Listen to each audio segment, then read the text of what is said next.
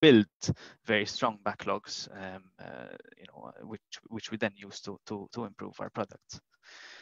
So before I jump into all of this, as I already said, my name is Luke. I'm a product manager at Hotjar. I've been working at Hotjar for 2 years. I'm currently looking after monetization of the products. I'm based in Malta, in the Mediterranean. So I also love to travel when I can. Not this time, definitely. And as hobbies, I like to watch birds. That may sound boring to a lot of you, but it's actually a thing. And photography as well, wildlife photography. And recently, I've been quite a lot into DIY hobby stuff. I'm sort of working on building our house. So yeah, that's what I like to do in my free time. I also run a blog when I have time. It's called Short Curly Products, so feel free to visit it if you want, if you're interested. And I generally love to chat with different people working in products in different companies. So if you want to ping me, if you want to have a chat, feel free to ping me. LinkedIn is probably the best source. But yeah, just even if you have any feedback after this call, that would be great. I'd love to hear it. So let's go back to what I was saying before, right? Building a very strong backlog. So this is how I like to think about building backlogs and the whole discovery process that we go through. Is, I think, the objective for us is from a universe of possibilities. We can improve our product in different ways, in hundreds, thousands, if not millions of different ways. There are millions of different iterations we can do, different things that we can work on. So the way I like to think about it is that from this universe of possibilities, what we really need to be focusing on is, how do we find that next best thing that we can do for our products? Something that I also like to talk about with the squad is like, yes, we are in our roles as product managers. We sort of actually, if you think about it, we as product managers, we are like a very limited group of people, right? You've got one product manager for a product that probably serves hundreds, thousands, potentially even millions of users. So we can't really say that we are a representative sample of the users of our product, right? So if we can definitely not rely on just our judgment to improve our product, because we are not users, and ultimately, who makes a product successful? It's the users, it's the market. And as I like to think about, I've got this my to-do list is in Trello, and I've got this background is, it's always in front of me, is your opinion does not matter. It's the market's opinion that matters, right? Because the users, the market is who should be guiding what we do in our product. Now, obviously, this is why we do things like we speak to our users, etc. And this is gathering all that information, all that data around how people use their products. And this is the crux of it, right? The only way how we can decide on what to build next, the only way how we can do that in a wise manner, is by looking at the data we've got, and taking that data and structuring it even more, getting more and building on that data to enrich it in a way that we can use it to take the right decisions. And I'm pretty sure a lot of people have already seen this pyramid in the past. It's called the DIKW pyramid. Essentially, what it is, the way I like to think about it is, wisdom. If you think of wisdom, right, it's about the future. It's the wisdom to take the right decisions going forward. And you take the right decisions, you make wise decisions, because you've got knowledge of, so you take these right decisions based on the knowledge that you have of the product, of how people are using your product, etc. So if you think about it, it's the why, and that knowledge is built through information. That information is built from different data points. Data points are like the facts of the world, right? So as a product manager, there are like two, I'm going to focus on two important things that's, in the discovery and the delivery process, two things that we really need to nail before we can start delivering is, and there are like two focus areas that I like to segment. One is that we want to identify what's that next value adding item, as I said. So, and we do that to obviously improve the value of the product, so you can really see why finding shining star is important, because the more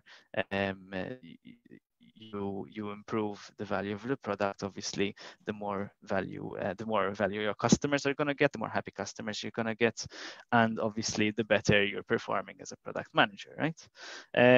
We also want to be continuously on this lookout, so making sure that you have the right data, making sure that we have constantly updated data to make sure that we pivot, right? So another caveat to the to that thought process, that's there are like a million different opportunities that you can think about, and you need to find the one that delivers the next best value, is that you will probably, I would say, you will most likely fail to get the thing that gives the most value. And so, most of the times it's because it's obviously difficult, right? Very difficult to find. So whenever we find something else, we need to make sure that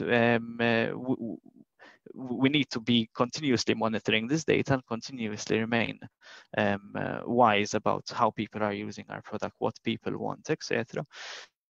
So that we can pivot as well, right? This is agile, right? I'm not explaining anything new here, but yeah. So you can really see why data is so important.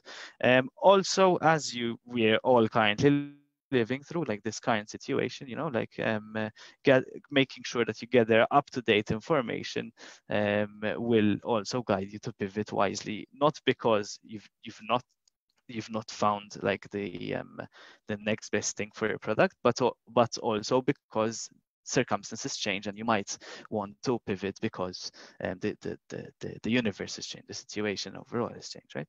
So let's say, so I want to work on the next highest value adding item, but more importantly, once we've identified it, which is something that's really important, like a characteristic of a strong product manager, I believe, is that once that's identified, the next step is to just get on with it and just deliver. And to deliver it, obviously, we're product managers, we're not engineers, so we can't just go in and code the things ourselves, but we need to work with a team. We need the buy-in from the team, so that we can, everyone can align and everyone can commit to the same thing. So we have less time, we waste less time, and we spend more time actually improving the products. So and maybe I just want to walk through from a very high level. So it's only 15 minutes, so I don't want to take too much time. And from a very high level, this is how I generally go around working on finding the next highest value adding item to our product, right? So you can see this timeline here. First, start off. So if you go back to the pyramid I explained here, especially if you're still new to the organization, especially if you're still new to the industry that you're operating in, especially if you still maybe new to the fairs that you're serving, you might want to start from the bottom.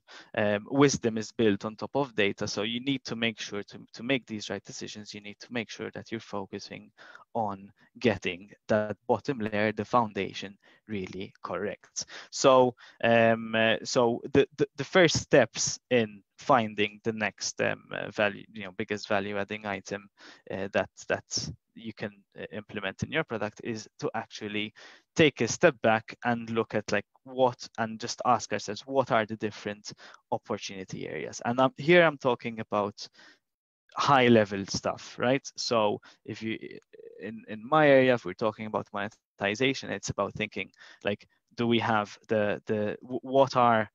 what could we do to increase monetization? Is it upselling?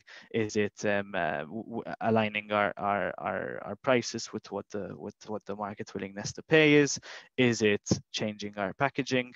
And for each of these areas, you start digging into the data that you have around these areas. So you look at usage patterns, you look at basically at all the data that you have around your customers, how they use the product, etc.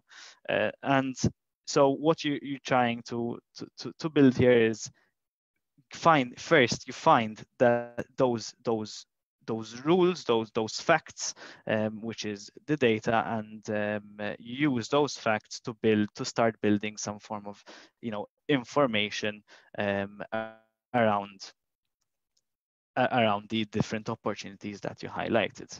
And you take this, and when you take this, the next step is, so you've got these high level opportunity areas, and you know what are the opportunities here. Once immediately you'll start getting a feel of whether this is maybe like the opportune moment to focus on this area. Does it align with strategy? Is it the first data that I've gathered, is it looking good? And for the ones that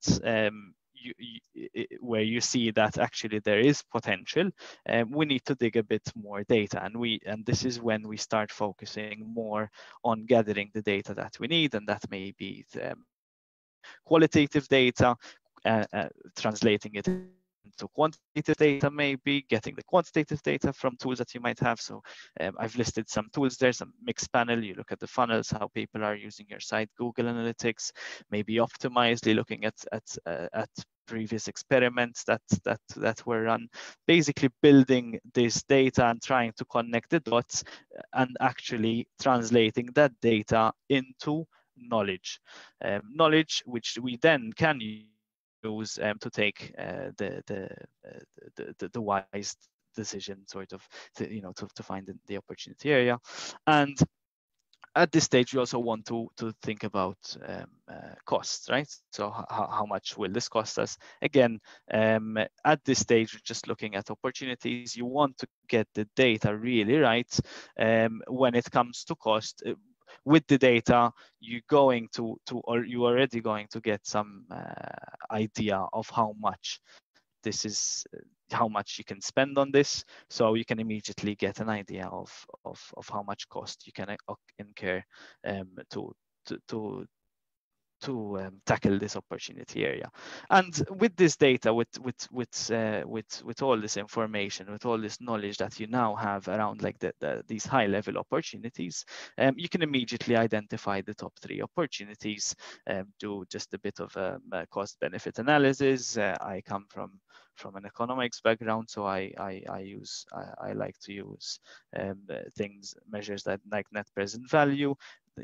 There are things like the return on investment rates. There are multiple ways how you can evaluate the different opportunities that you have, and like take a Google Sheet and basically take the different opportunities and I would normally say, okay, what's the optimistic target that maybe we can what's the optimistic number we can target, what's the pessimistic number, and with these you can start evaluating your opportunity. So with all this exercise, essentially what you're doing is building a business case. And if you think about it, you build the reasons why business cases are built is not for just purchasing tools, etc., but you need to start thinking about building next features that to add in your product, the next problems rather than features actually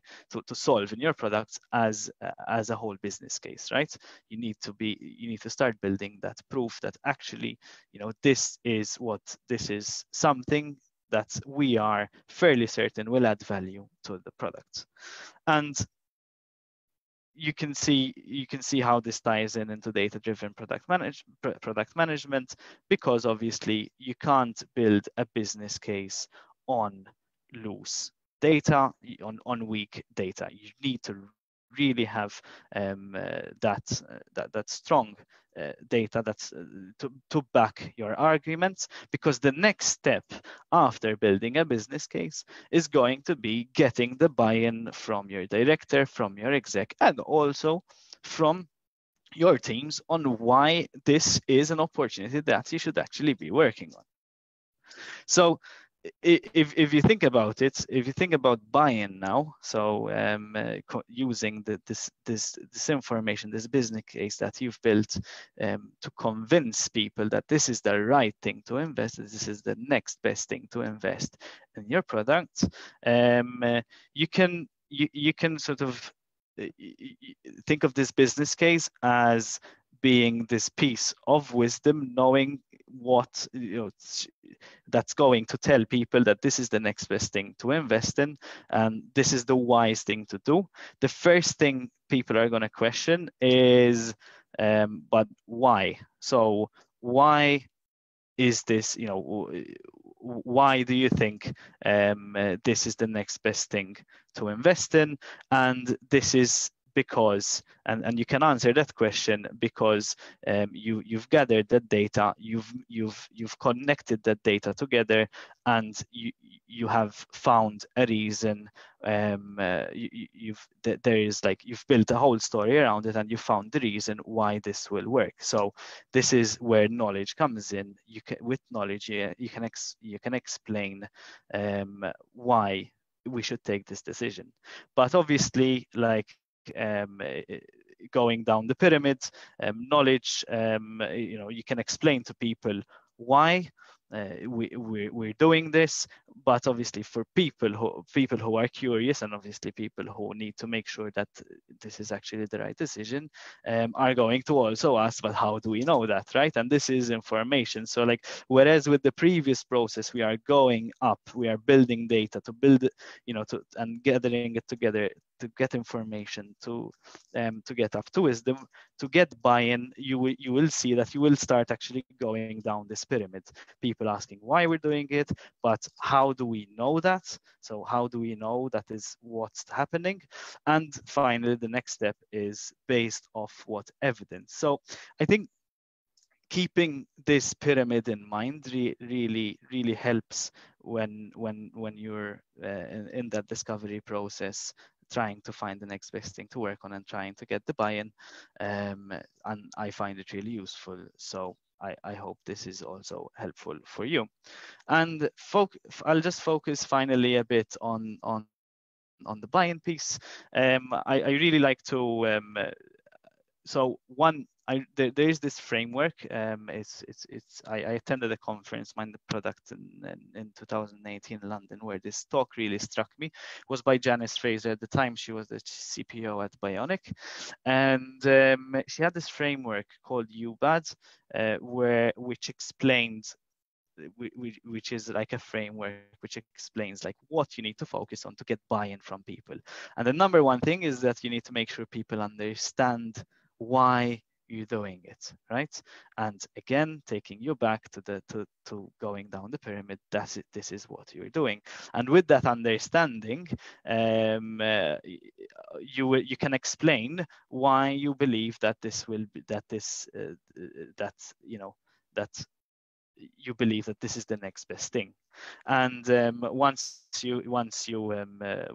people are also believing what you're telling them, because obviously they understand it, they can then start advocating, and and that is where you get buy-in, and people will eventually start taking decisions aligned with the decisions that you would have taken. So this is something a framework that I thought I'd share, which is really helpful for me if you think about it. So just to make sure, you first need to make sure that the people get understanding the same things that you understand, that they also believe in the same way that you do, and then they can start advocating for you and taking decisions aligned with your business case, with your whatever you're doing. And really and truly, as you can see, if you build that strong business case, if you build those strong foundations, you can actually end up at a point where people are doing the work for you and people are advocating for you, and it's making your job a bit easier, essentially. So yeah, that was my presentation on why I believe data-driven product management is really important, to build the right things, not just to find the right things and to find the right things and to start delivering on them, but also to actually get the buy-in you need from exec, and also from your squad, so you can focus on delivering value as early as possible to your customers. Thank you very much. So do we have any questions, Mirella? Thanks, Luke. So far, we would all see them in the Q&A. So the Q&A, I don't see any. Question to the participants. Can you guys enter your question there? If not, you can reply on the chat. All right, so we have one. Best. Thanks, Matas. Okay, so then this works.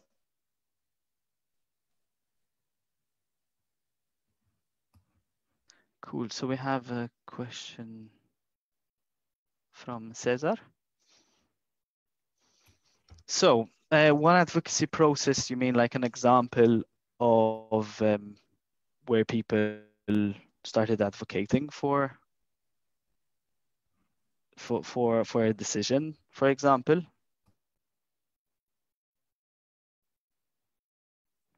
Yes. Okay. So yes, actually, so I can give a very practical example, right? Last year, or beginning last year, getting confused. Last year we had I was going through this process again, and one of the high-level area of opportunities that I had identified sort of like at the very beginning was improving the uptake of yearly plans, right? So obviously I'm working from a monetization point of view. So I did some math again, like the opportunities, how many customers do we have? What if we increase the number of yearly plans from currently around like 10% to say 20%? Or 15%, what would that be? And it was a very strong business case, right? And if you build a business case, I found that if you build a business case and translate the values into monetary benefits, this is why I use NPV. It's a very simple concept, by the way. If you look it up, it should be fairly easy to understand. But because it was, essentially the bottom line was like, if we manage to get this, you're gonna get 2 million euros in revenue additional every year that we're currently not getting. Apart from that, you would get like an increase in the retention of customers, because we also found that yearly customers stay with us for longer, even post the year. So yeah, it was a strong business case, right? And basically at that point, as soon as I put that business case in front of the VP of product and engineering at the time, obviously he was started off being skeptical, asking, but are you sure, did we get the right data? Okay, this makes sense. As soon as he understood it, then yearly became a priority from an exec level down. you know. So that was a very clear example of like an advocacy process where the directors exec ended up advocating for something that for a business case that I had worked on. Yeah, hope that helps. Cool. So do we have another question? Shall we take it? It's Yes, around it's from estimate. the anonymous. Cool. How did you go about estimated market size for the concept or opportunity? I think so the earlier out that you are, the less accurate it's going to be. So this is why I like to think about sizing opportunity, having like different sizes of the same opportunity. Like what would happen if there was a, you know, this is a good case scenario. What if it's more pessimistic? I think that helps you gauge sort of you know, if is this yeah, it helps you gauge. Basically it becomes even, you know, it will become sort of like on its own, it will show you of whether you should be taking that risk, basically. In terms of, so just to take on this example,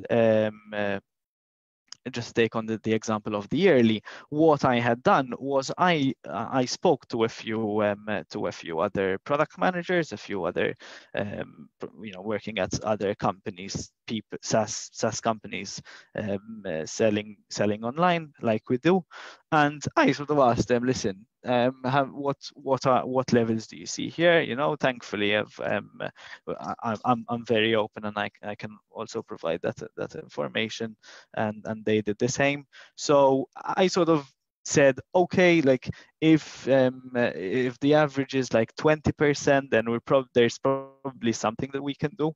So in that case, I said, okay, I'm going to target 15%, a more conservative figure. So I think getting that information from other sources is key. This is a bit different for each particular scenario, right? This is yearly we're talking about. If you're talking about a new product, especially if you like a new market, it may be a bit more difficult, but you have to be creative on how you do things. What I would say, what I saw in the past that really helped getting like that total addressable market to a correct figure is to really focus on who are your customers or who are you targeting. Like be very, very, very specific and try to get the number of those people out there that are available to you. I think that was an exercise when we were looking at our total addressable market in the beginning. It was, you know, like the very first back of the napkin calculations, the numbers seemed too big, too good to be true. In fact, they were. And what we ended up doing was literally like did an exercise, identify our ideal customers, and said, right, this is how we're going to target, how we're going to size our market by focusing on our ideal customers. Okay.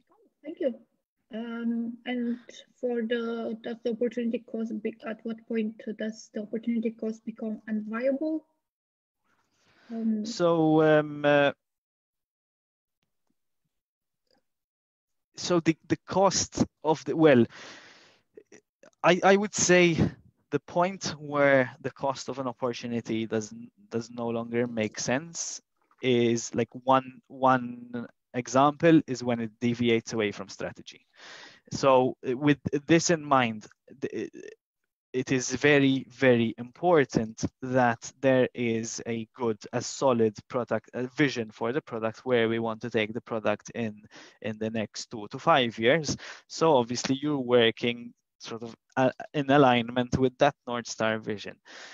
If there is no strong vision for the product, there's no idea of, you know, strategy of where we're taking the product, of the customers who the product is targeting, or who we want to start targeting in 2 to 5 years, I would say take a step back and make sure that I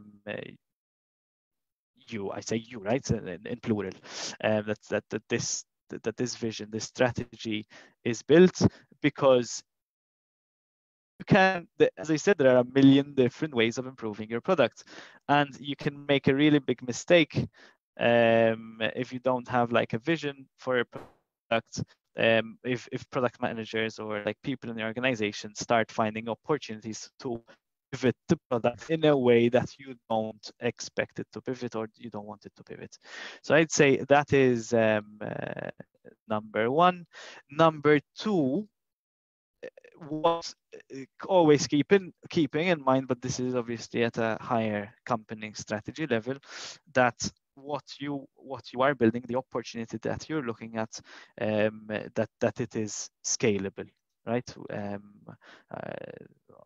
Is it it's scalable and it's sustainable? Like it would be, it might, let's say for example, the early case. I'll take the early case as another example.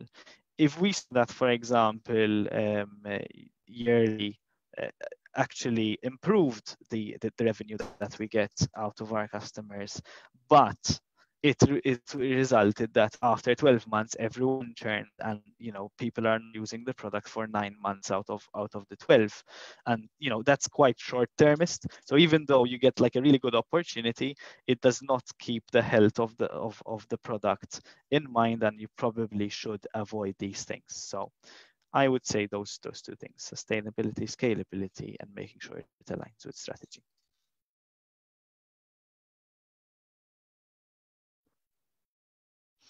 Cool. So I think. So does someone else want to pose questions? Then maybe wait another minute.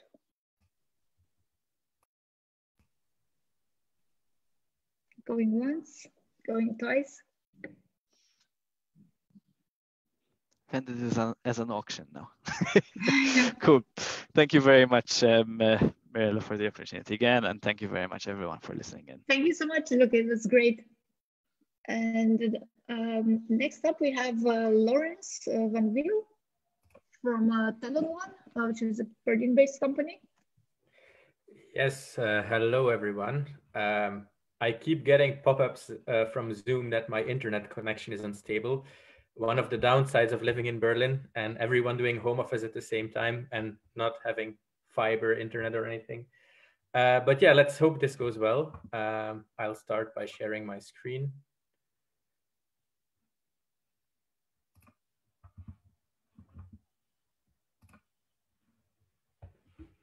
All right, can you confirm that you see a full screen slide?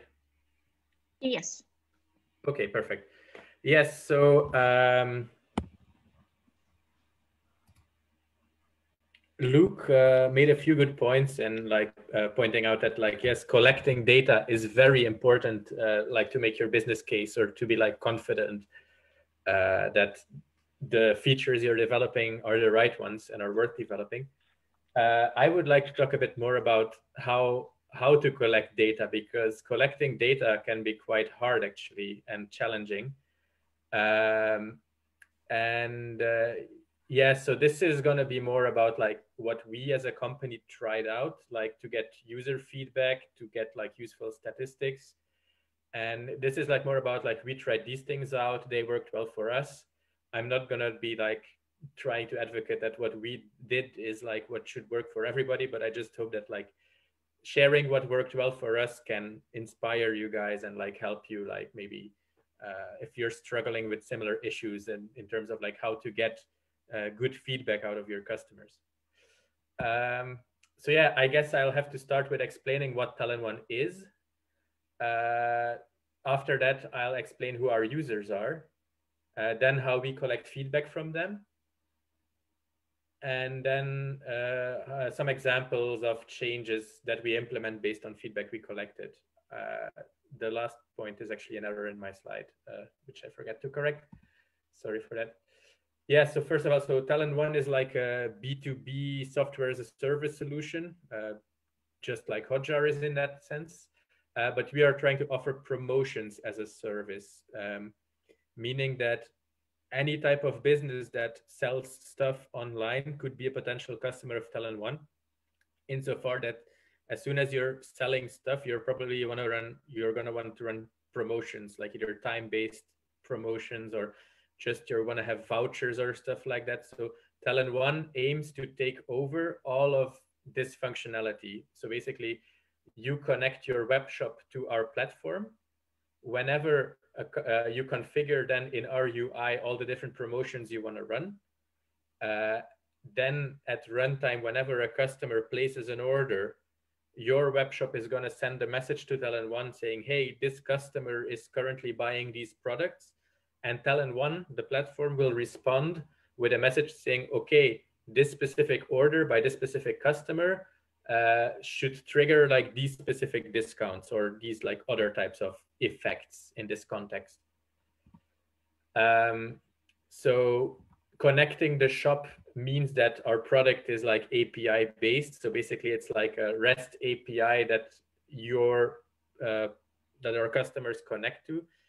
I imagine this is all like very technical for many of you, but I try to stay as high level as possible in like what are, what we do in this context. But basically, yes. So we offer, to that effect, we like offer developer docs. We have open source SDKs, and we also have like some third-party integrations like Braze or Segment. If you know these tools, basically, we can connect out of the box with those type of tools to share data. So that's one part of the product, right? Which is like your web shop connecting to our backend,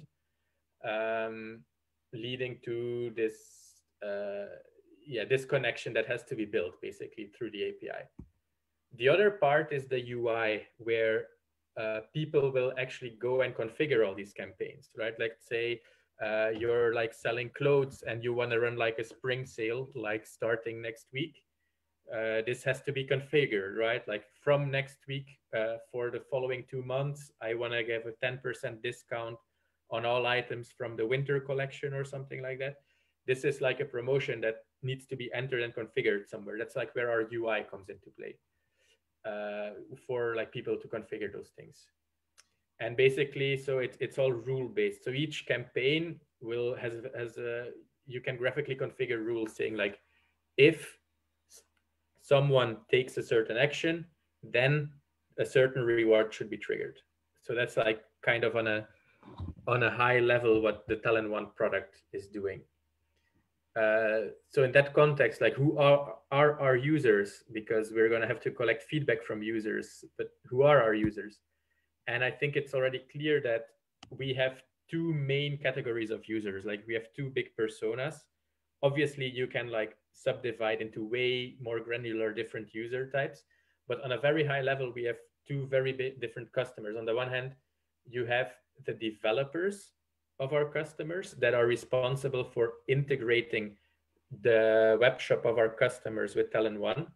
Like they are a big customers to us, because the better experience that the developers have in integrating TalonOne, the more likely it is that they're going to recommend us. And also the lower the cost of integration is, because you're going to have to spend like less time on less time and less resources spent on actually connecting your system to TalonOne.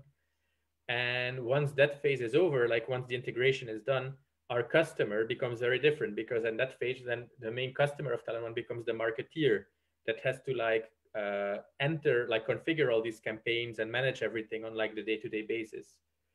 And so, yeah, these are two very different types of users with very different needs. And we figured out that like if you have very different types of users, like different personas, you require different strategies for collecting feedback and data for each of these different personas. So how did we go about that? Like, first of all, let me share some issues that we had trying to gather data in the past. First of all, is that our user base is quite small. Like we target enterprise customers that pay quite a lot of money per month, let's say. So we have a relatively small pool of customers that spend a relatively big amount of money on TalonOne. About 20, like it goes up and down. I would say we were on a good track to reach 40 by the end of the year, but obviously things change as the world changes around us. On average, each customer has about 6 users configured, so 6 people that actually use the tool per customer we have. That leaves us with about 120 users. And since these are like, it's B2B, so these are people with day-to-day jobs, right? So they whenever we try to reach out for surveys, like most people respond like, oh, sorry, we don't have time for that, or whatever. And at the same time, like these type of voluntary surveys, after a while you start noticing that it's always the same vocal users that start replying. And I think it doesn't matter if you have 10 customers or if you have 10 million customers, this is something you're going to see everywhere.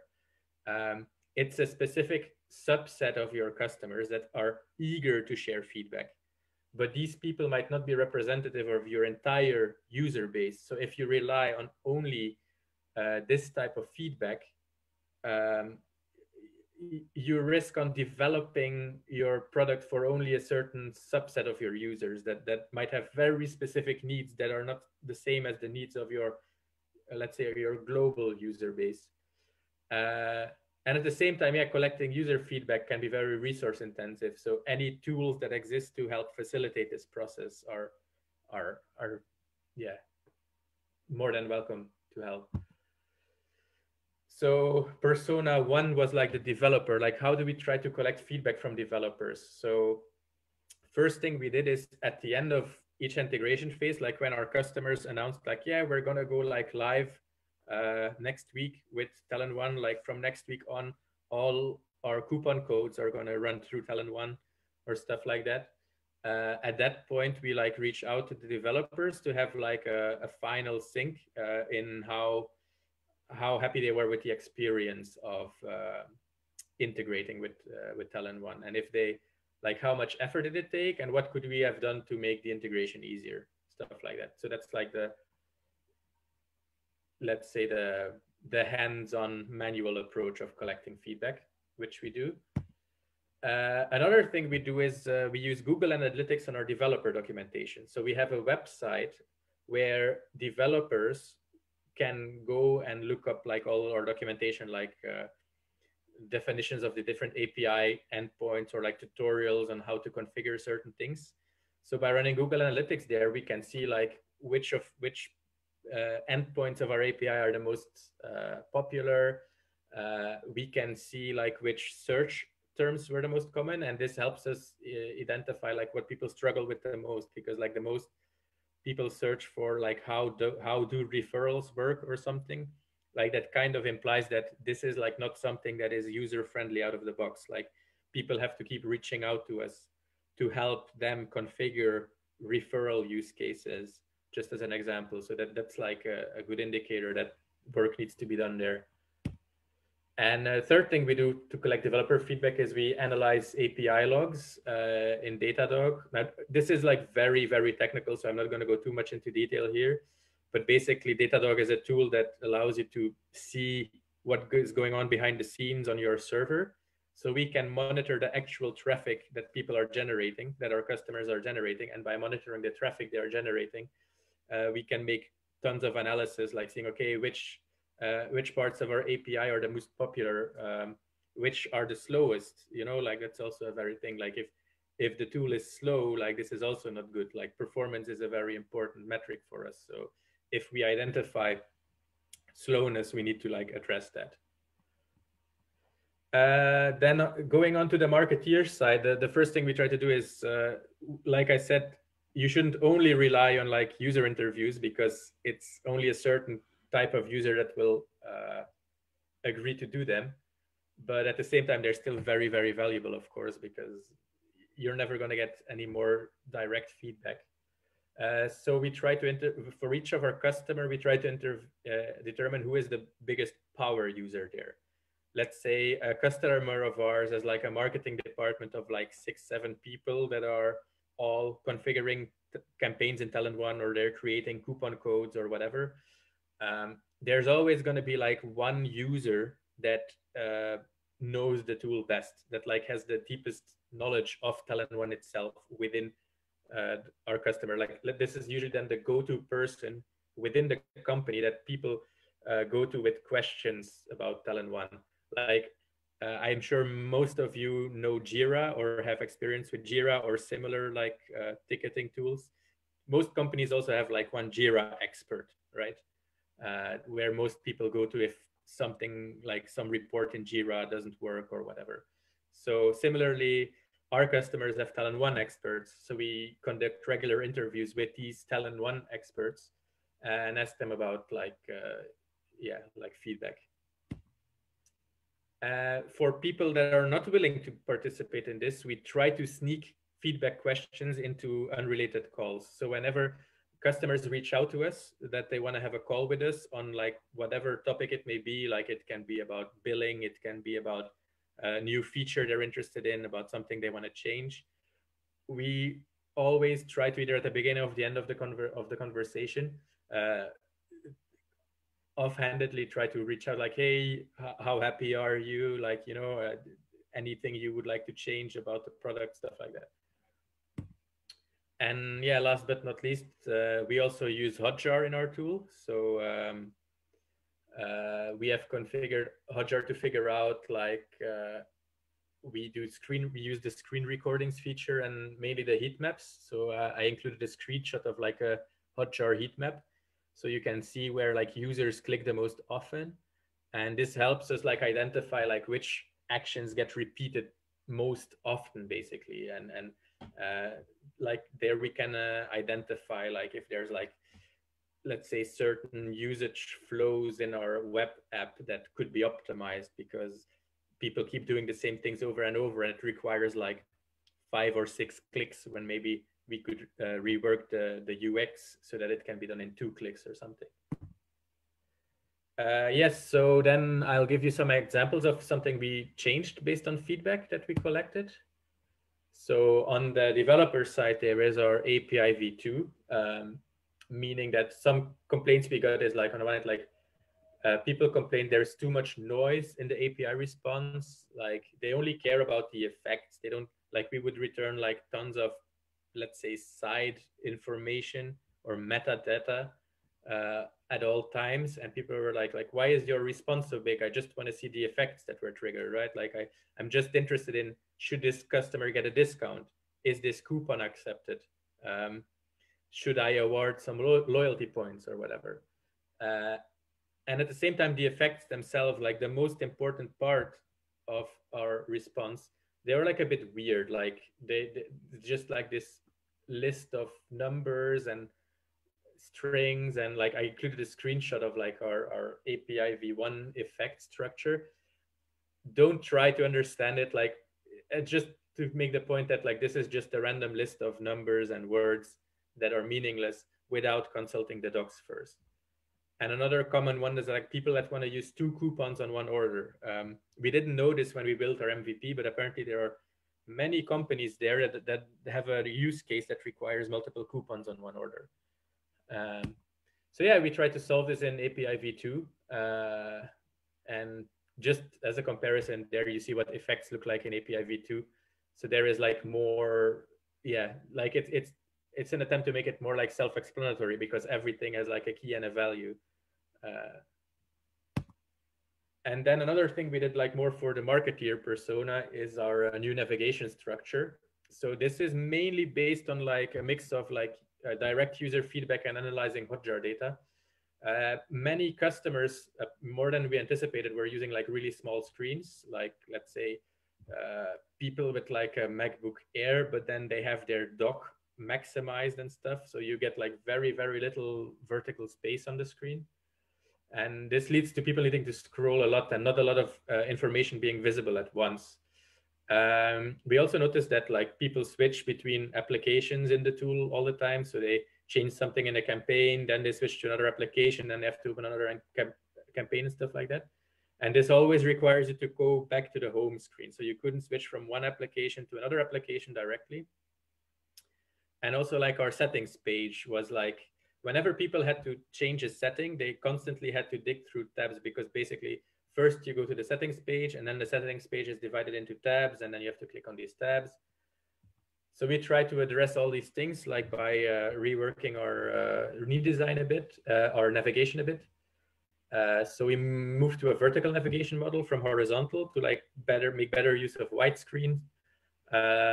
We added an application switcher to the navigation bar, and all settings tabs are directly accessible. So I can give you an idea. Like this is like a before screenshot of like what our tool looked like before we had implemented these changes. And here is like an after screenshot where you see like there's like, we can fit like the list fits more items at once. And at the same time, you can see that on the top left, there is the switcher for the applications. And the bottom left, you see that like, even though I'm not on the settings page, I can see all the subsections of the settings page immediately and navigate through them directly.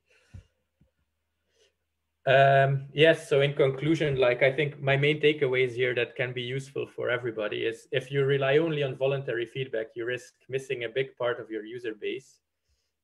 You need to identify your most important personas and have like a different feedback gathering strategy for each of them.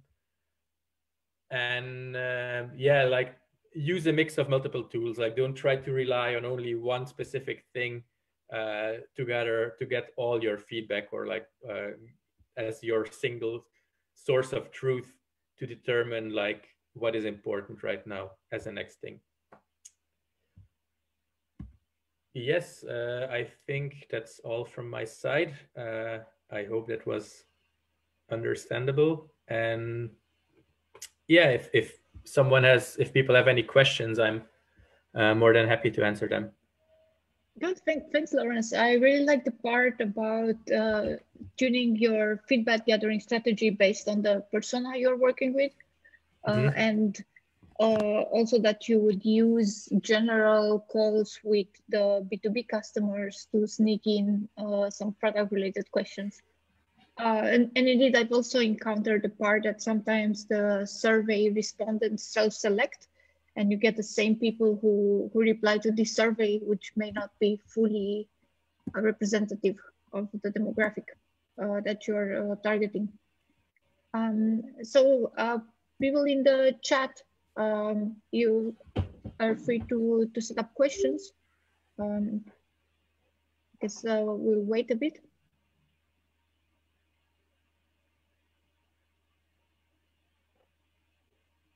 Also from the other panelists, if you have questions, feel free to, you are also participants.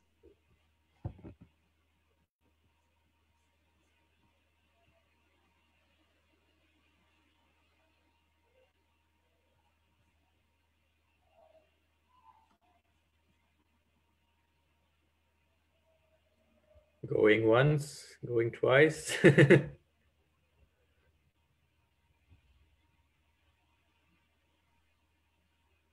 One moment, I will also check if there's anything on Facebook, and then we can close it up if there are Yes, no more questions.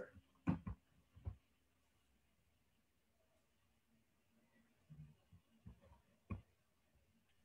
Maybe one question from my side, maybe also to Luke and also to Lawrence. How do you handle the GDPR stuff because you're recording your user behaviors on the Hotjar? Yes, so we have a big pop-up, like, well, not a pop-up, but like a big bar on the bottom of the screen when people first log in, explaining this, and it's like a one-click opt-out, basically. At the same time, it's like a bit vague with GDPR. I mean, there's still differences between you offering like a free tool, B2C, like getting people to sign up, like, hey, it's free, but actually we're gathering your data, versus these are employees of our customers using this tool during their working hours, right? Like for their work. So I think in that context, it's also like, I'm obviously no GDPR expert, but anyway, like we talked to our lawyers and they said that like the opt-out banner we have at the bottom of the screen should be more than enough. So yeah. Okay. Yeah, we get this question quite a lot on GDPR as well. Like, and I think we had spoken as well, like to our German legal counsel as well, and like we also we, as a product, we make sure that we do not collect, like even like we specifically state in our terms of use and the way the product is built is to more collect, as Lawrence highlighted, like patterns rather than specific information about specific people. In the case where we have specific information for specific people, we offer the tools to sort of remove the data. You know, you can anyone can go on our website and ask us what, and we can tell him what data we have around him. So yeah. Cool. So I checked there are no extra questions on Facebook. Okay. How does the engine exclude false positives? I'm not sure I understand that question, or like what it's supposed to, what it's referring to exactly. But I'll maybe, what are the practical issues you see with bias? That's a very good question, because it is a bit of a trap, especially when you do like face-to-face user interviews. Like you tend to pay more information, pay more attention. Like if the person you're interviewing is like very charismatic somehow, you do, yeah, you sometimes catch yourself that like if the people are very good at wording the issues they're having, and that like you're like, oh yeah, no, that's totally, you're totally right, oh yeah, we should definitely improve that, you know. So sometimes you can get like blinded by let's say very knowledgeable or charismatic end users that try to seduce you into prioritizing their their requests, so to say. So yeah, that's definitely something you have to be wary of. And that's of course also where like gathering raw data is more important. I mean, it kind of like protects you from that. Yeah, but I still think that a mix of both is necessary to get like a full picture. Yeah, but it's something you have to watch out for, to not be biased towards like certain users. But I think for us as a B2B, it's quite the bias.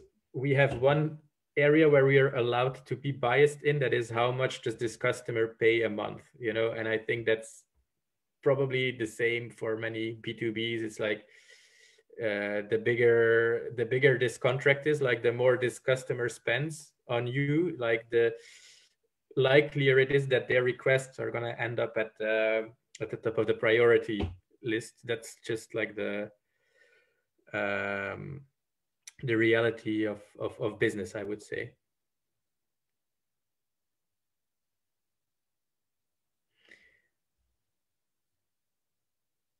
There's a new question. Experience, what has been the proportions of market spend of your customers?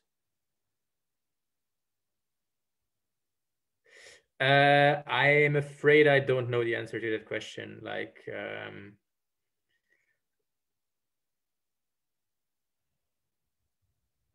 I mean, the different companies have very different marketing budgets, like how much they like spend online versus offline is a bit out of scope of what we're doing, because what we're offering is more like a tool, you know, it's a means to an end. It's like a toolbox that you use to achieve your promotions.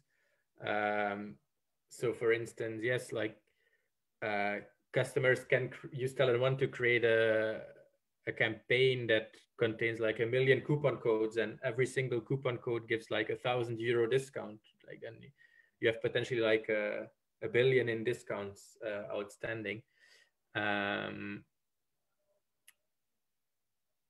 But yeah, I mean, it's like the spend on the promotion engine is not really part, for most of our customers, it's not part of their marketing budget. Like, it's part of their IT budget, which I think is unfair, because if you look at the cost or the spend on this promotion engine in the scope of your marketing budget, it's like peanuts for many customers, because like I think most companies have a way bigger marketing budget than an IT budget, at least in the business we're working in, like web shops and stuff like that. I don't know if that really answers the question, but yeah, that's like what I had to share on that topic. How do you overcome this? That's for the sales department. Like that's more like a sales question than a product question, I would say. But yeah, I think that's also, I mean, the alternative to using TalonOne for most customers is that they would have to build something in-house, because we don't really have like clear competitors that like do exactly the same as we do. I mean, there's like one or two exceptions, but they target like, they're like either only focusing on coupons or vouchers, or only focusing on loyalty programs or stuff like that. So for most of our customers, it's build or buy. You know, it's either they buy TalonOne or they build something themselves. And especially with like bigger enterprise customers, building themselves basically means hiring some agency or like hiring some freelancers to build it for them. And this gets like very expensive very fast, especially because you have an ongoing server cost. So for those type of customers, I would say that even if they look only at their IT budget, the cost is easily justified. Of course, if you compare it to if all you care about is having like a very simple coupon solution, where let's say, yeah, we just want to be able to create coupons, and each coupon should get either a fixed discount amount or a percentage on the total. And we don't care about any other things, like this is more than enough for us. This covers all of our promotion needs. Yeah, then of course, building it yourself is cheaper than buying TalonOne, let's say. Yeah, but I'm sure our sales people have many more tricks up their sleeves to convince potential customers that like TalonOne is a worthwhile investment. Cool, thank you for answering.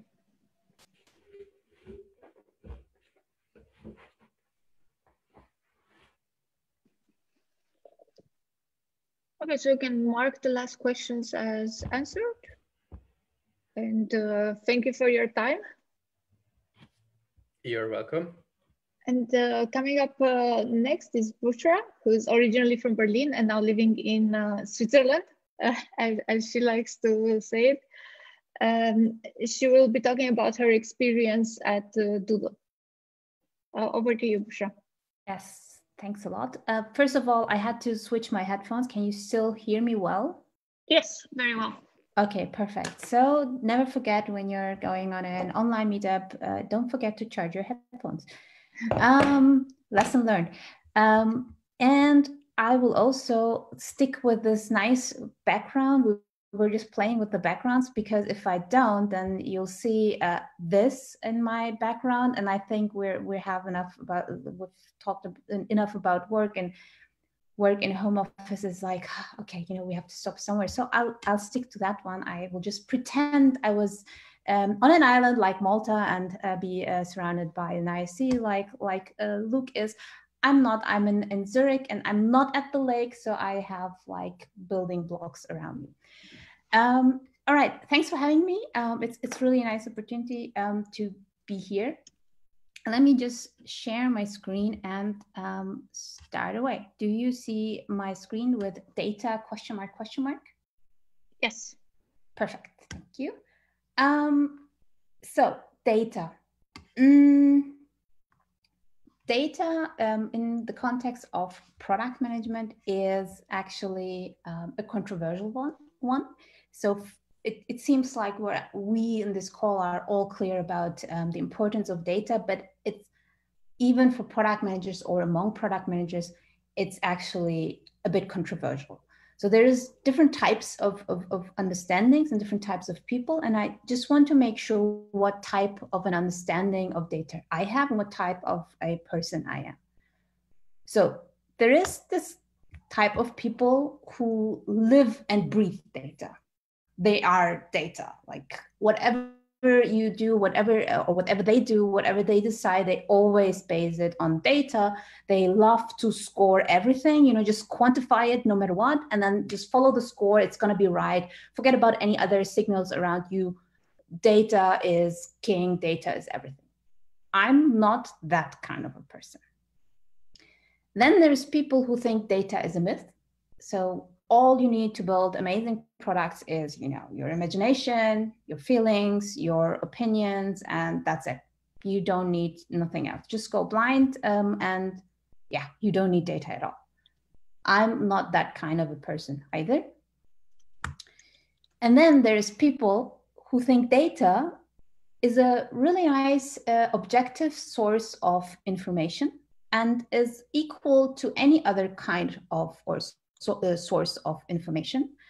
And they use this mix of information to make decisions, like balanced decisions, considering different input. They use data to align teams. They use data to, you know, be on the same page with everybody. However, they also leave some space for experience and instinct. And that's me. So that's me. Again, hello. I'm Büşra Coşkuner. Don't try to pronounce my last name. Just don't do it. I've actually spent my whole career in product management since I've finished my studies, actually even before I finished my studies. And I've worked in very different companies of different sizes and different industries, and also on products of like in different stages of a product's life cycle. However, my passion, and therefore I'd like to say my specialty or my specialization is in early stage products. And now there's this thing with early stage products. Everybody has an opinion. Everybody has an idea of what's the right thing to build.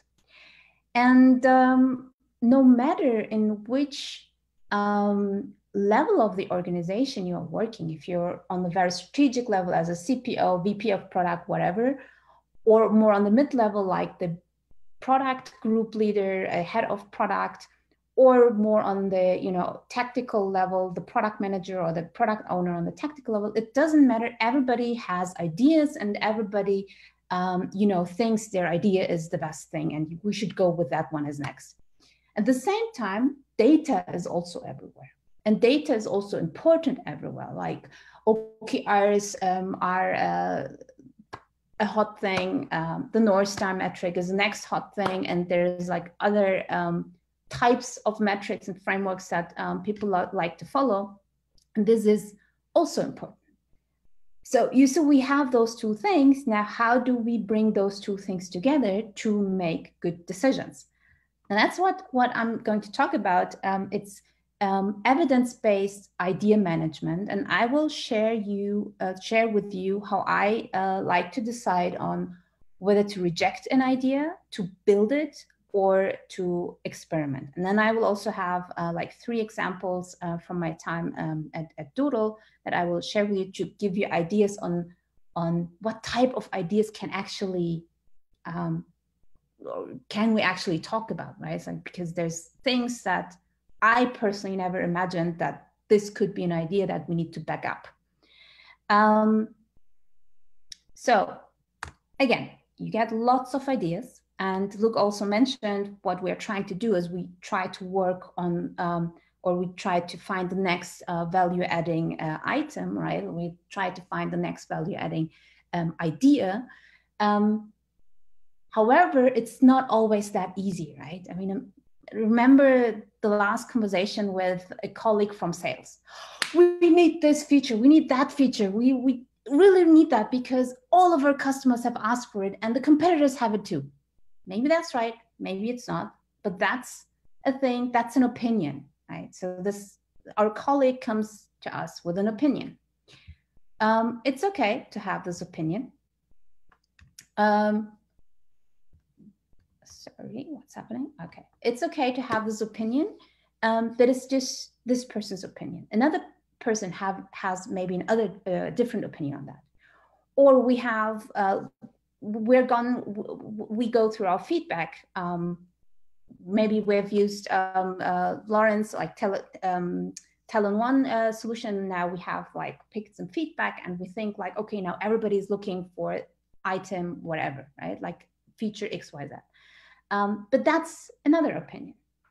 Maybe it's not, maybe it's data. How do we know?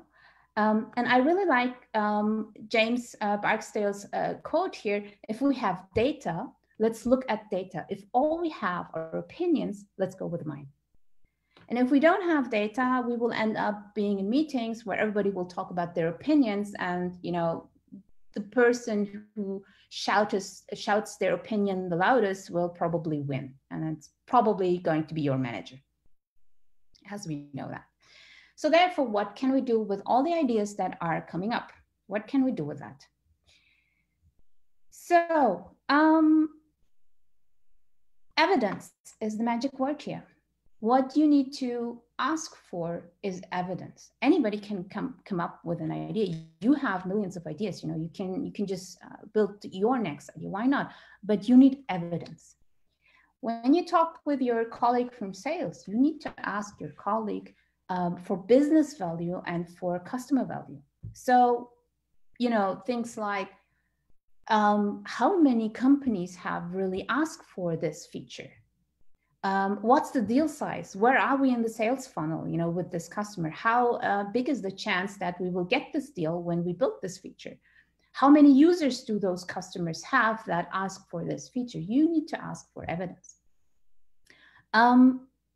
So how do you get evidence? Luke mentioned it in his presentation, and Lawrence basically mentioned it as well.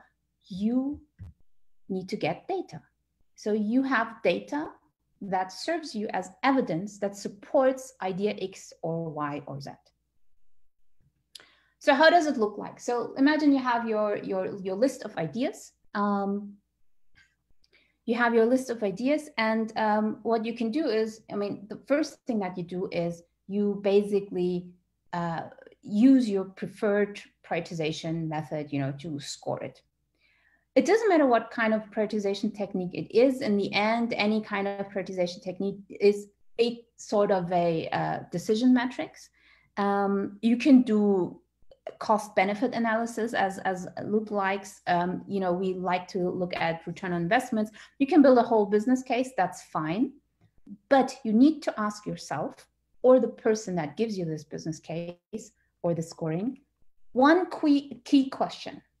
The question that you need to ask is, how confident are you that your assumptions are correct? Even business cases in the first place are based on assumptions. You do a lot of assumptions to build a business case, and you have even more assumptions when you do a simple scoring. And within this key question, there lies another question, which is the second one here. How confident are you that your potential customers really want that feature or product? How confident are you? And here we see the connection with data and evidence. So you need data that serves as evidence, so like to support your ideas, so that you can be confident that this idea can be really the next value adding item. So this is a set of my preferred prioritization techniques. And as you can see, almost all of them contain the aspect of confidence already in itself, except the pie one. So I typically like to add something else to the normal prioritization techniques. For the pie, I typically add urgency and confidence. So I'm also then asking for confidence level if pi is the only thing that I'm using. So typically I'm actually connecting it, and I will show you in a second how I do that. But when we talk about confidence, how should you score confidence? And you will see I'm a huge fan of Itamar Gilad's confidence meter, and I typically use this scale. You can Google you can Google it. You can Google for confidence Itamar Gilad, or you can just go on the page as shown down here, and you will find the confidence meter there. And I really like to use that because there's like a couple of things that become very clear in this.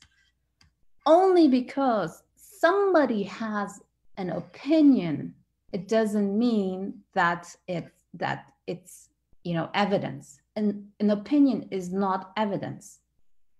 It's the same with back of the envelope calculations. Fine that you do that, nice. But that's still, it can still go very, very wrong. So what does that mean? It means if you want to really be confident about your assumptions, you need to go on the real side of the world. You need to go to reality side of the world. Basically what that means is you need to get market data. You need to, get real user customer evidence by trying things out and by talking to your potential customers. You need to test. And the highest way of confidence, or the highest level of confidence, is only once you launch, what's going to happen. So this scale really encourages everybody to bring out the solution as fast as possible, the minimum way of how you can solve a problem as soon as possible to, get real market input on that. So how does it look like in practice? We can start to look at this impact uncertainty matrix just to get into the thinking of it, like how do you need, what do you need confidence or evidence for? And you can start thinking like if you are quite certain, so if your uncertainty level is low, that means your confidence level is quite high, that the impact of the idea that you're looking at is low, then of course you're going to reject it. If you're quite sure that's going to be high, of course you're going to build it. However, if you are highly uncertain about the impact of a feature, of an idea, then you need to run a test. You need to run a test to understand if the impact is really high or not. But there's one thing missing here. It's the investment part, right? Return on investment. We are always looking on return on investment in some way or another. Therefore, I like to use the ICE score when it's in B2C and the RICE score when it's in B2B. The logic is kind of the same with impact and confidence. However, we have another aspect here, right? So basically, sometimes it doesn't change anything and sometimes it changes everything. So for example, if or as long as you're not quite confident if the impact is high or no, or high or low, then it doesn't matter how easy it is to build it. You should first experiment before you actually try to build a whole solution. On the other hand, it doesn't matter if the solution is really, really easy to build, as long as you're pretty confident. Yes, 3 means pretty confident. If we look at the scale, it's kind of not bad. If you're pretty confident that the impact is quite low, then even if it's easy to build, why should you spend resources on building something that has no impact? And let's say you have found an idea that you're highly confident that it's going to have a huge impact, but it's really difficult to build. Then you should think about it if you really want to build that solution the way it is, or maybe you should go back to the drawing board and ideate one more time to find a smaller solution to the same problem that you're trying to solve. Remember, every idea is actually a solution to a problem. So maybe there's a different solution that you want to think about. And if you're like kind of meh for all of those 3, then it might also be good to run an experiment to actually see what the impact really is, and then maybe also to ideate on the solution itself. It's kind of that mindset of how to decide if you want to run an experiment or reject or build. Once you've decided that you want to run an experiment, Then in the next step, so this is what I like to do, is then I like to collect all the hypotheses around that idea and around that experiment. Again, any idea is just a solution to a problem. So maybe there is other ideas and other hypotheses to solve the same problem. And therefore, I start ideating on different other hypotheses around this idea. And then I like to use or apply the pi scoring and add the urgency to decide if I want to really run an experiment for that hypothesis, yes or no. Once I did that, once I ran a test, then I go back to that scoring, and if needed, I adjust the impact score, and I definitely adjust the confidence score, and then I reevaluate. So item number 1 and 5 would be then reevaluated, and then I would decide if I want to build it or if I will reject the idea. I hope this is clear so far. If not, here's a screenshot of I'm a spreadsheet monster, the same way as I'm a tab monster, I'm a spreadsheet monster. So this is a screenshot of Airtable, the smart spreadsheet. No, I'm not taking any commission for that, but I love that tool. Can highly recommend, check it out.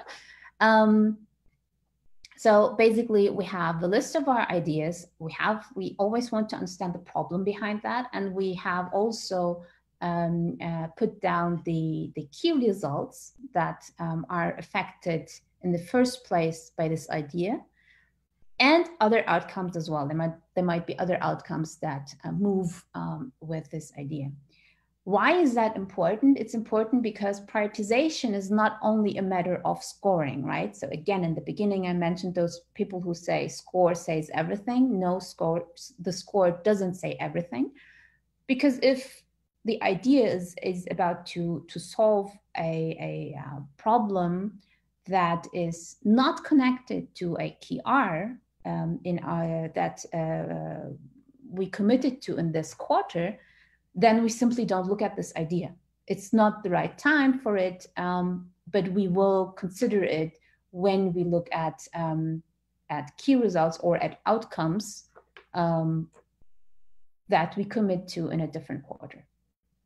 So that's a screenshot of our idea bank, and that's a screenshot of our hypothesis list. Again, we have different types of other input, and then we have the scoring in the end to decide which hypothesis we want to test and which not. So as promised here, 3 examples from my time at Doodle. The first one is something that I personally also could not think about, that this could be a thing that we should experiment with. And just to guide you through, this is also from Itamar Gilad. It's his AFTER framework: assessment, fact-finding, tests, experiments, and then there comes a release.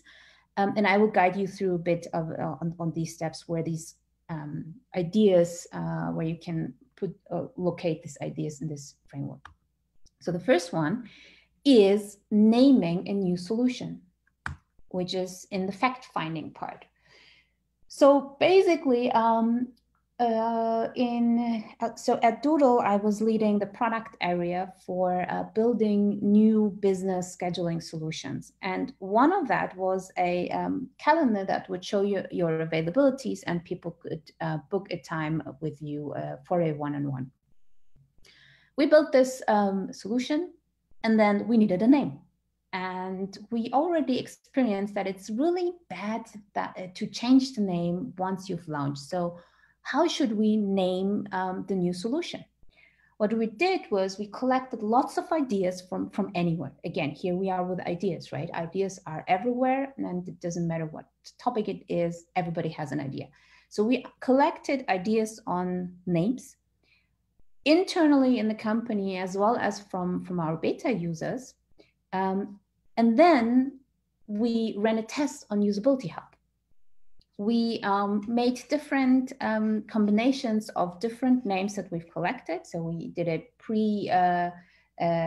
filtering of the names, and then we, kind of did different combinations of those names. And then we asked, 3 questions.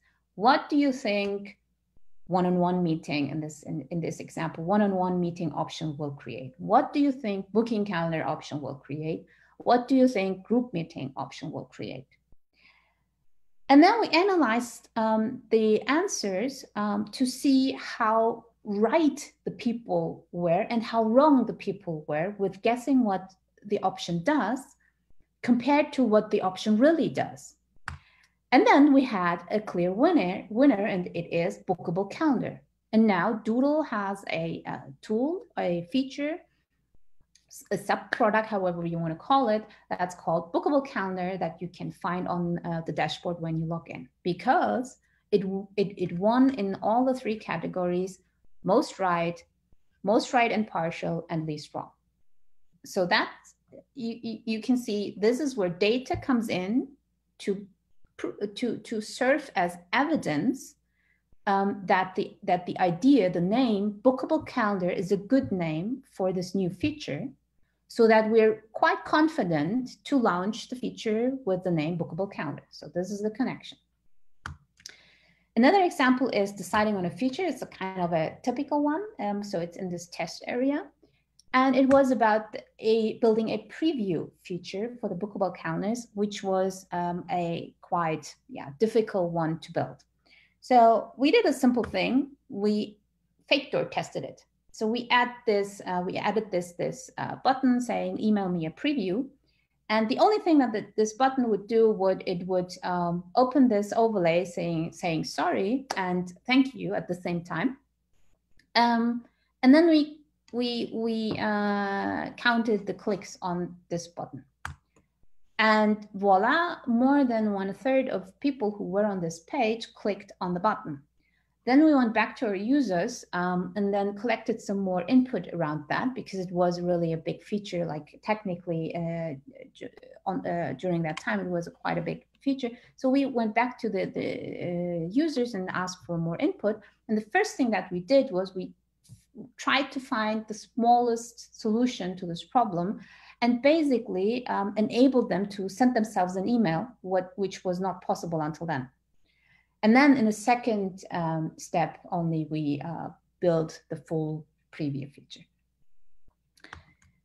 The third and the last example is actually an example for instinct, and that's why I believe scores and numbers cannot always be the only answer to guide us. Sometimes we really need some space for instinct and experience. We were wondering why people would be rather sharing, copying the link and share it like you would do with Doodle polls anyway, rather than inviting others to the bookable calendar via email, like within the tool itself. We went through our feedback, so we had a structured feedback collection process, and then we went through the feedback and saw this little friend here down on that list, add personal message. And we thought like, hey, why not? It's a very easy feature to build. It's nice to have anyway, and maybe this could be the answer to our question, why people are not inviting others via email. And we built it in, and boom, it worked. It worked. It increased the ratio of people sharing the bookable calendar link via email compared to sharing them just with the link itself. So that was a success based on instinct, because we connected the dots. Well, yeah. So data, again, data is important. It's a very important source for information because data, qualitative as well as quantitative data, serves as evidence for supporting ideas and makes us confident to release idea X or Y or Z. It's not a proof. So there is a difference between evidence and proof. We can only have proof once we really launched it and see actual usage in its actual environment. Until then, it can only be evidence.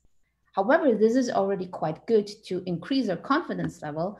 So, you know, when we go the next time in a meeting and talk about ideas, we don't talk about opinions anymore, and rather about data. And, you know, we basically rule the meeting, and everything goes well for us, hopefully. And then once we've decided for the idea, actually the next steps are clear. And here data, again, plays a role in it. We build it, we measure it, and we learn it. And that's all I have to say about data. Thanks a lot. And if you want to get in touch with me, you know, exchanging on anything product and anything data, feel free to get in touch over whichever channel you want. LinkedIn is probably the easiest, but yeah, as you wish. Thanks a lot.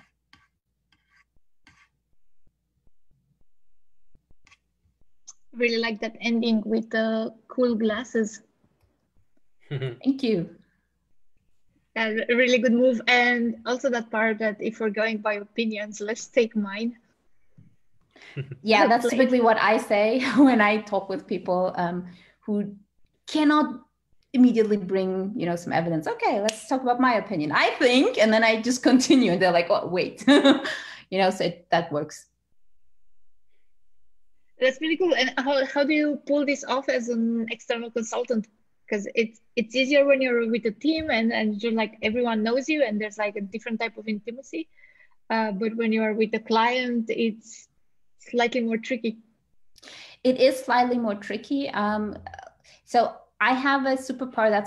That's something that one of my clients said, actually. He said, I have a superpower to ask the right annoying questions. So I think this is how you can deal with it. You ask the right annoying questions about, you know, actually what Luke also mentioned about why should we actually do this? Why should we go with this idea and not with that idea? And then, you know, they start to typically talk about opinions, and then I'm like, okay, but what do users say? What do customers say? Do we really know that? And then typically they're like, well, our salespeople say that, or well, I've heard whatever. And like recently it was like, oh yeah, latest feature request by our clients is this and that. And I'm like, okay, how many clients did ask for that? And he was like, 1.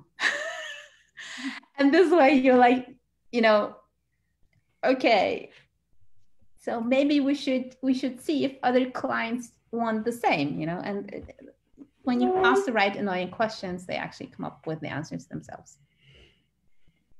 That's really cool. By the way, attendees, if you like to ask questions, go ahead. Don't mind us chatting. Or also, Lawrence, yeah. Yeah, no, I just want to say that I really liked that at the very end there, you mentioned that there should be still some space left for instinct. Because as much as we've been spending like over 2 hours now talking about data-driven product management, and as important as it is, of course, to gather all this data and collect all this feedback and whatnot, in the end, it's our instinct that makes product management a bit of an art form, you know. Otherwise, it's just basically monkey work. Monkey work, yes, number Yeah. crunching and whatnot. I mean, I always like this quote from Henry Ford, you know, who basically invented the modern car. If I would just do what my customers ask, I should build faster horses.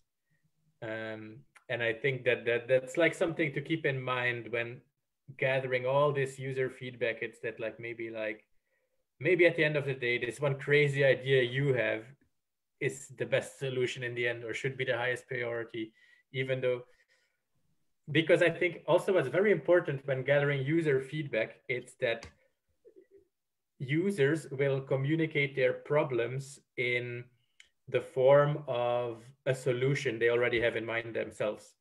So they'll say, hey, can you please build me this, you know, or they'll say like, hey, I think you should add this feature. Then the most important thing you should do at that point in time is ask, okay, why are you asking for this feature? Because they're asking for that feature because of a problem they're having. And the problem they're having is more important than the solution they're suggesting, because it's up to you as a product manager to come up with the best possible solution for their product. And it's not always easy to filter this out. Like I catch myself still from time to time, like when customers ask for something, to instinctively say, yeah, that makes sense. But then often you have to take a step back and try to see the bigger picture, you know, like what is the real issue here? Totally agree. And when we were collecting feedback, so I mentioned we had a structured feedback collection process. And when we gathered feedback, the very interesting part of it is when multiple people ask for the same feature. So they mention that feature. And this is a nice point when you can actually start to see a pattern. So you get aware that there is a problem. Somewhere in this process is a problem, so that everybody, or that so many people, so many users are actually asking for a very specific feature. And this is also a very nice piece of information. However, if you try to quantify everything, you will miss this kind of opportunities. So if you try to quantify everything, you will miss those, you know, opportunities that you discover while you're actually talking to those users, especially when you're in the early stage of building a product. That's very important. You need to be so close to your users, so close to your customers. Quantifying everything doesn't get you anywhere. You don't have enough customers to actually quantify everything.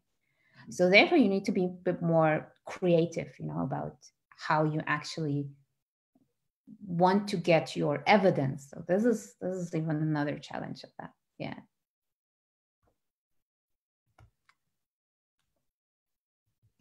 Yeah, I think you could almost go as far as to say that like product management in like let's say a startup phase or an MVP phase of like a brand new thing is almost a completely different discipline from like working on like an established product with like hundreds of thousands of users and dozens of stakeholders, because that's also the thing, right? Like it's not just the users, it's also an entire business around it, like with different types of stakeholders. Whereas like if you're building an MVP, it's just you on your own almost. Exactly. And yeah. It's actually a very different skill set, I would say, even though like the job description is the same. Yeah, which is also actually very, very interesting. I mean, there is it. I believe, depending on the stage of the life cycle that the product is in, and therefore the adopter group that the product tries to address, you need a different type of product manager actually. And this is like still like, however, that's my however moment. However, in any kind of phase of the product lifecycle, you still need to find ways to get evidence, and it doesn't make it easy all the time, right? You can also fool yourself with data. That's another part, or that's another reason why I believe being data informed, or let's say why I prefer to be data informed rather than data driven. You know, there's like millions of ways you can get the data wrong, like, you know, understand it in the wrong way or gather it in the wrong way. Oh, oops, somebody forgot to add this tracking event to Google Analytics. We're blind on that spot. Oh, you know, happens all the time. And classic. Therefore, totally classic. And therefore, yeah, I think being data, like seeing data as source of information is,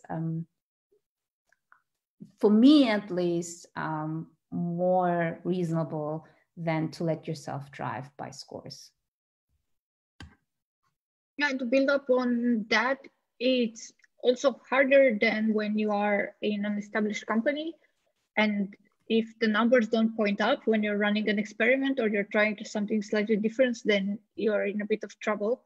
Whereas when you're starting out, you don't have reputation or customers or most of anything to lose. So then you can change around very fast. You can be a bit more scrappy and experiment.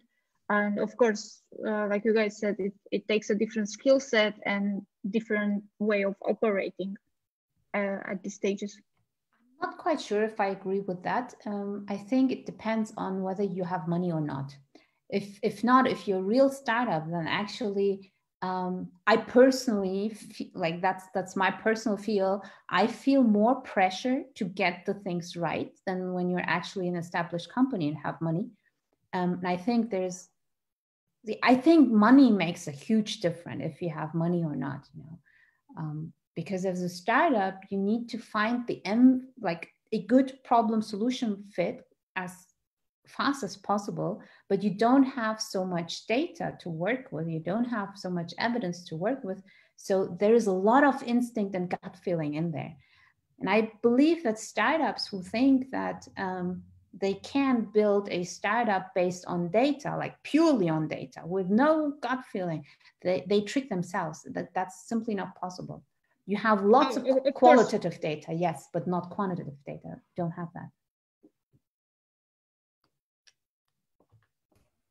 I mean, I guess the thing is, though, I mean, usually like a startup, I mean, any startup that has a right to exist starts based on an idea, and this idea probably comes from data that was gathered beforehand, either in like previous work experience or yeah, whatever, through market research or it doesn't matter. But somehow, yes, once you start building your MVP, you're a bit blind in terms of the actual details of the implementation, but usually there is some data still there somewhere in the background that led to this startup coming into existence.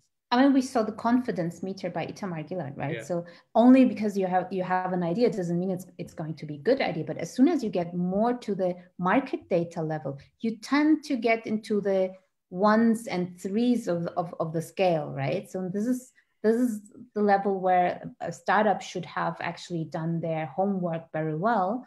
And as you say, should already have some signal, you know, to actually have a reason why to build the startup. So I completely agree. And I believe, you know, Doodle is a tool that everybody's using, right? Like it has millions of active users per month. So when you try to improve the Doodle pulse, you have lots of data and you can do really crazy things and really cool things. You know, like you can A/B test almost everything. And this is pretty cool. But when you build a new product for a product that exists for quite some time, you still start from scratch and things are different, totally different. I think I think I can really relate to what you both are saying, like the difference between, you know, being in a startup and like in a more established company. And so I joined Hotjar at the time it was just coming out of the startup phase, and I really saw there, obviously, as Lawrence said, it was data driven, maybe more qualitative data driven at the start, and that is where vision of the founders, the vision, you know, is really important, because at that stage, you know, you need to, if there's something that's working, you need a very strong direction. Otherwise, if you start going in different directions, you know, based off, let's say, like small data points here and there, there is a damage that you take the product in a completely different direction, and that you have misalignment in your team. So yeah, totally. And yep, that, so definitely like two sets, completely agree, two different completely mindsets.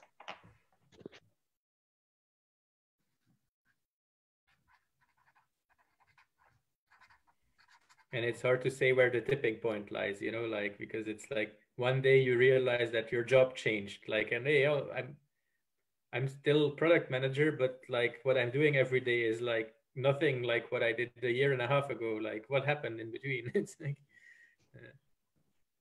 absolutely. I mean, you've been at Hotjar for 2 years, like how many from how many to how many employees did they go in that time? So I was, I think, close to 50, either just below or just above, and now we've gone over 100, so it's doubled in size, and I can already feel the difference. There was a point where we were sort of that point where it was when I joined, where it seemed like, people before I joined, there was a lot of people working off gut feel and not gut feel, but more vision, aligned with the vision of the founders. They had a really strong vision there. And there was a point where things did slow down because that transition was actually happening. And I say that because with hindsight, right? Not because at the time I knew that it was happening, but you could feel that there was this change happening, like the change in the way you have, to do things. Also, I think I don't know if there's the adoption life cycle of any product, right? From you start off with the innovators, with the very first few customers. As that grows, like the requirements of the customers, they also change. They need more they need more complete solutions. Customers need more complete solutions as they're adopted, and as you reach more conservative customers as that grows. So all of this feeds, and I think you also touched on this earlier, Lawrence, is you need to cater like for the time and for the customers you're tackling at the time, and how you're gathering data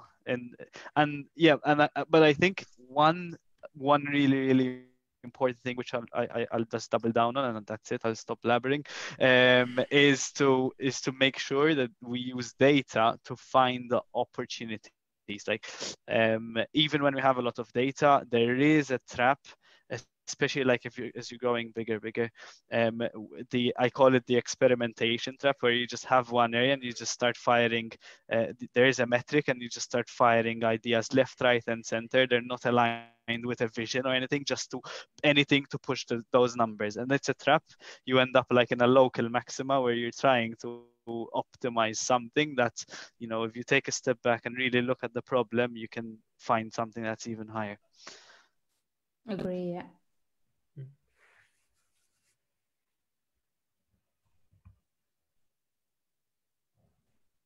All right, everyone.